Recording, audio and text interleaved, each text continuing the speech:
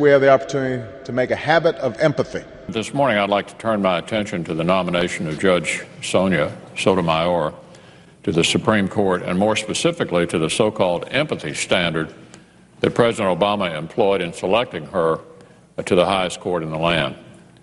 The President has said repeatedly that his criterion for federal judges is their ability to empathize with specific groups.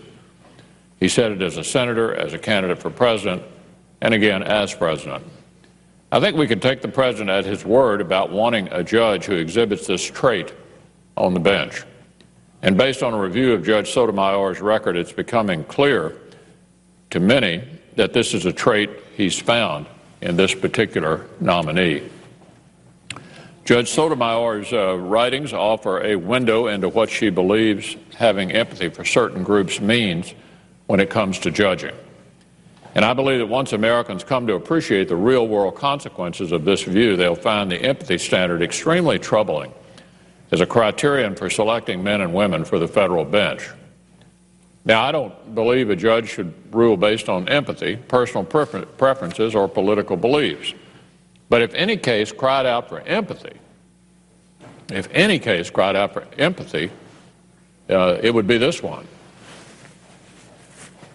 The plaintiff in that case, Frank Ritchie, has dyslexia.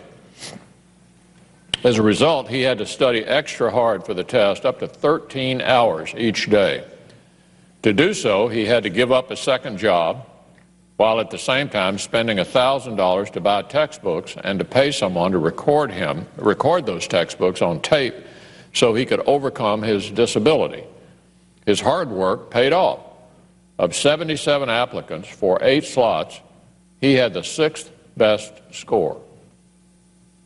But despite his hard work and high performance, the city deprived him of the promotion he had clearly earned. Is this what the president means by empathy, where he says wants judges to empathize with certain groups, but implicitly not with others? If so, what if you're not in one of those groups? What if you're Frank Ritchie?